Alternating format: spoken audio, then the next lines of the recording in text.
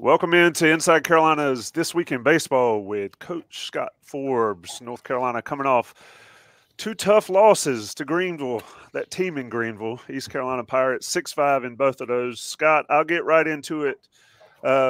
Two very similar games. We talked last week. You wanted to find starting pitchers that could go deep in the game. You got that both Friday and Sunday. And the bullpen struggled. Just overall thoughts on what you saw in those two East Carolina matchups. Yeah, first of all, I thought the atmosphere was tremendous for our guys at both places. Early in the season, you have a choice to make. Do you play teams that you know you're going to get wins against, or do you play good quality teams that you feel like in the long run, obviously, you want to get wins against anybody. So I'd be sitting in here Monday feeling a lot better if we'd have won yesterday or won both. But I still think we're better. I know we're better because of the two games.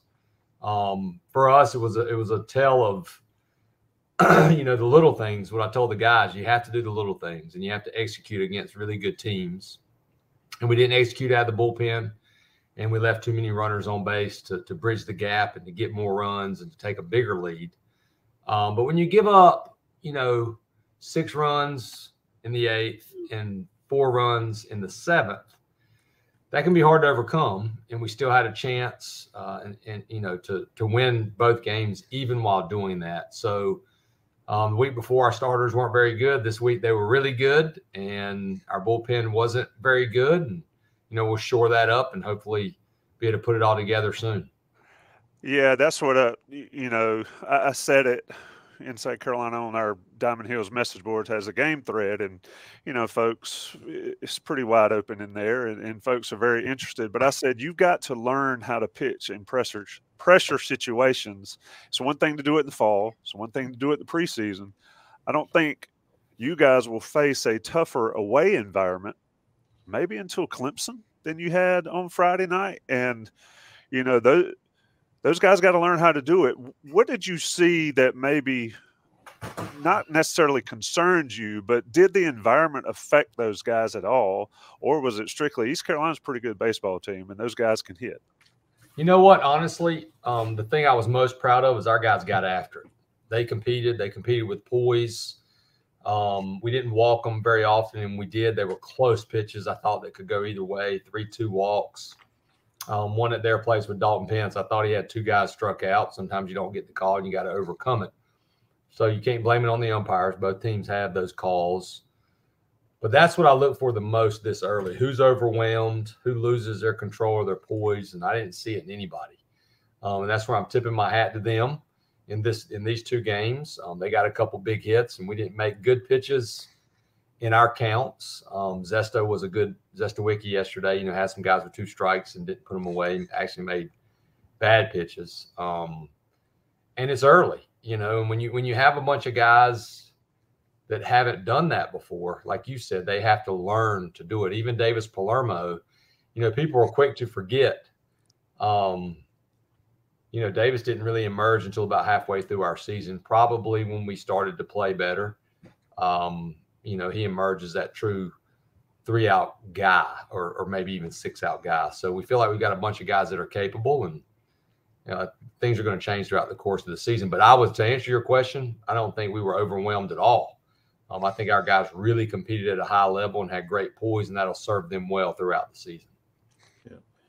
Yeah. Sort of elaborating on that, can you talk about certainly the comeback attempt in Greenville, and then, the 9th in Chapel Hill, where you pitch hit for Osuna and Chikonsky popped up a bunt and then just couldn't quite get the runners over or get the tying run across the plate? Yeah, definitely. I feel like our offense is good. It's dynamic, it's powerful, but again, we still left too many guys on base. We have to do a little better job of situational hitting and execution, like getting that bunt down. That was a tough one, that instance in particular, because in a week or 2 weeks from now, I don't even consider doing that for Alberto. But having the broken hamate, and he's actually a good bunter, but he hasn't been able to bunt like normal. We bunt every day. We get off that machine. you second guess yourself when you're in this seat all the time. I've always second guessed myself, especially as a pitching coach. But I do feel like when Alberto is back to himself, which it won't be long, I'm letting him hit, 95% of the time. But in that situation, I thought, okay, I like the guys. Even if they walk Vanderbilt break, I feel like Patty's had really good at bats. We're at home. I think we have an opportunity.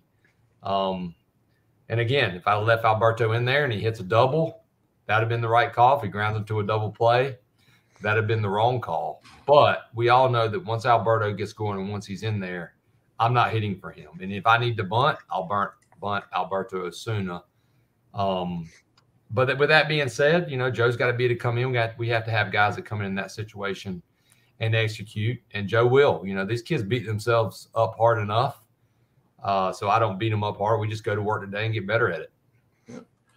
Well, certainly one of the really interesting points on Friday was seeing how Max Carlson came out pitching 7 shutout innings. What made him more effective in his second start of the season? Max, he's a big game guy. The bigger the game, the better he's going to pitch. I'm going to challenge him this week, to treat this game like Virginia, to get in that mindset.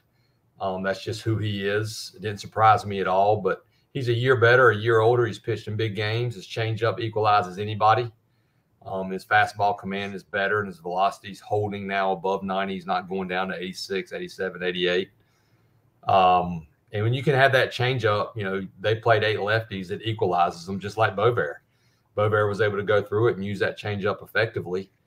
And that was the difference in those two guys this week. They really attacked the strike zone and threw a lot of strikes while keeping those guys off balance with a quality off-speed pitch. Looking at those starters, Carlson and Bovair were great. You're going to have 3 on the weekend eventually, even though, maybe it was bad weather in Greenville on Saturday. It certainly was around here. But as far as that second or that third starter on the weekend, Will Sandy was your guy. We talked last Wednesday about Knapp's performance and Percival's performance. Where are you there in the rotation? I know you don't want to go there too early, but you got a couple games against VCU this week. Yeah, that's the thing, because when you play a team like ECU and the rival with the fans, obviously it hurts and it stings when you lose those games, but it really can help you down the road, being in close games, win or losses. I'm a big believer that failure is our greatest teacher, to be honest with you. So what we have learned right now is, we're not sure who's going to be that closer. And although Connor Bovair is a weekend starter, you just don't know. A month from now, he could be closing. But right now, we're going to stick with Carlson and Bovair. And we are going to move Will Sandy to our bullpen. We just feel like he's older. He recovers extremely well. We know he can start. That's something that he's done his whole life. We're going to start Knapp tomorrow, and then we're going to start Percival on Wednesday. We got Percival up, and he was pretty hot, so we're going to give him an extra day and start Knapp on Tuesday. And one of those two guys could move in the weekend rotation, and we've also got a guy like Kevin Acey, who was the Ivy League Pitcher of the Year back-to-back years as a starter. Didn't have a good first outing out of the bullpen with Seton Hall. It's the first time he's really ever pitched out of the bullpen. So he's another guy that could give us some length. So we'll just stick with those two guys and throw Knapp and Percival out there and figure out Sunday when we get here. Let me we could talk about pitching the entire show all the time, but let me talk about Tomas Frick. He's seeing a beach ball, Coach. He looked really good at the plate yesterday, Sunday. What have you seen from him? Just a veteran guy, obviously, but he stepped up big time. Yeah, no doubt. And we saw that in the preseason. He's a junior. He's stronger. He's been in the big games. He's always been a clutch performer. I feel like, him and Coach Wiersbicki have really worked on his swing as well, and his approach. He's not getting around balls as much and hitting as many balls in the 6 hole. He's worked really hard on getting the path right, and he's believed in it. And he made that change during this offseason, the fall and the spring. And he was one of my picks, like, okay, this guy's got a chance to have a really big year for us. And we need a couple of those guys to have big years for us because, you lose Angel Zarate, Danny Soretti, Mikey Madej. We got to find guys to pick up those hits and those RBIs. And, I'm proud of Tomash for that because he's worked hard to get his body in the best shape it's ever been in. Then we talk about people that are absolutely scalding the ball. How about the hot run that Horvath is on right now? I mean, not surprising. I listened to Coach Davis's press conference about how sickening it is. How people get on these kids with Pete Nance, and and how proud he was of Pete Nance of just sticking with it. And even though it was a COVID year, Mac had 2 tough starts. And a lot of people, I'm sure, were like, why is this kid staying in the lineup? Why are they sticking with this kid? But those people aren't here every single day. Mac Horvath is a leader. He's a worker. He's a team-first guy. Had a chance to sign professionally this past year. Decided to come back to North Carolina because he wants to try to get to Omaha and lead us to Omaha. And he's our guy. And when you're that type of guy, you get rewarded. You work that hard, and you're such a great teammate, and all you care about is winning. For Mac Horvath, if he goes 4 for 4 and we lose, he's madder than anybody else. And that's why I know we have a special group down there. And it's good I'm excited for Mac because I think Mac Horvath's going to be a big leaguer.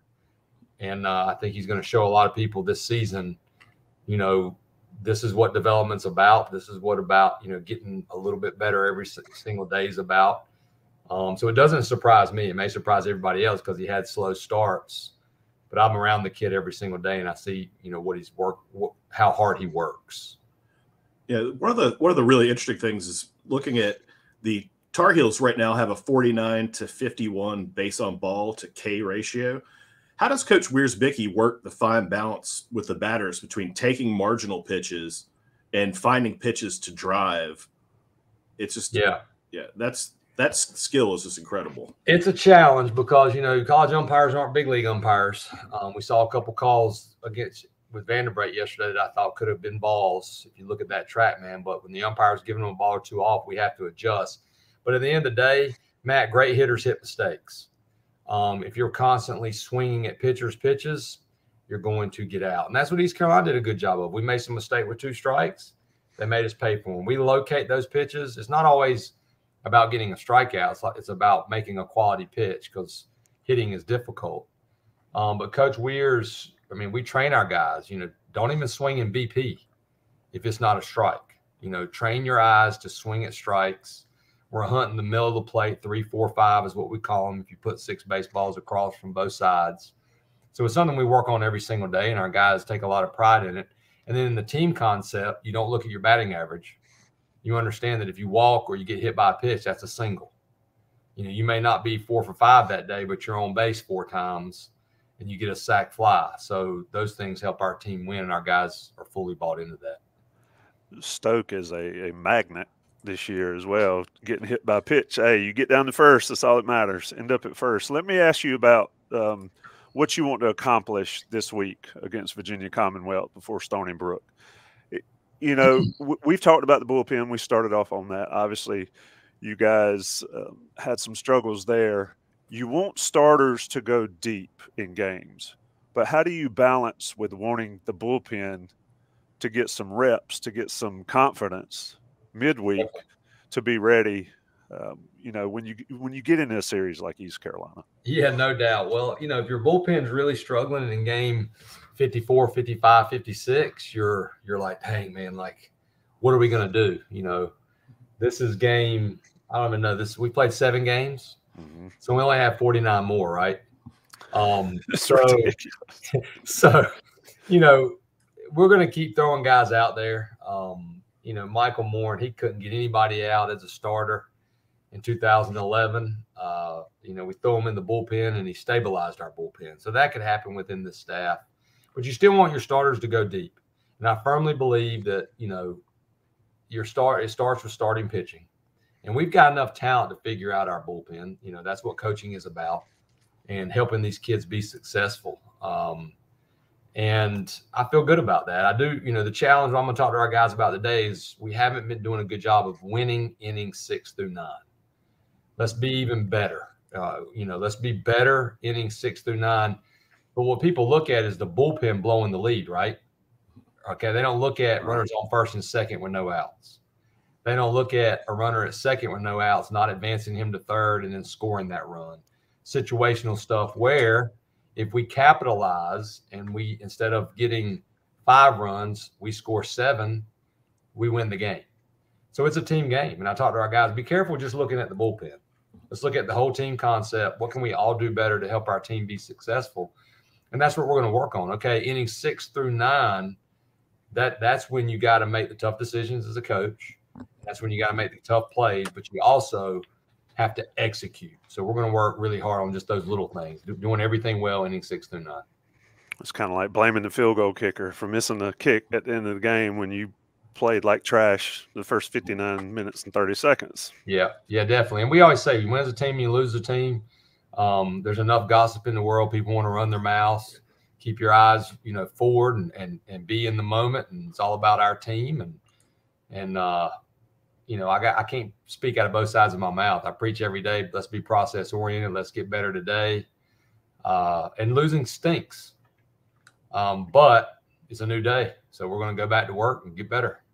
Let me ask you this before I let Matt wrap it up with you. We're talking with Scott Forbes, head coach, North Carolina baseball, Virginia Commonwealth, coming to Boschheimer Tuesday and Wednesday.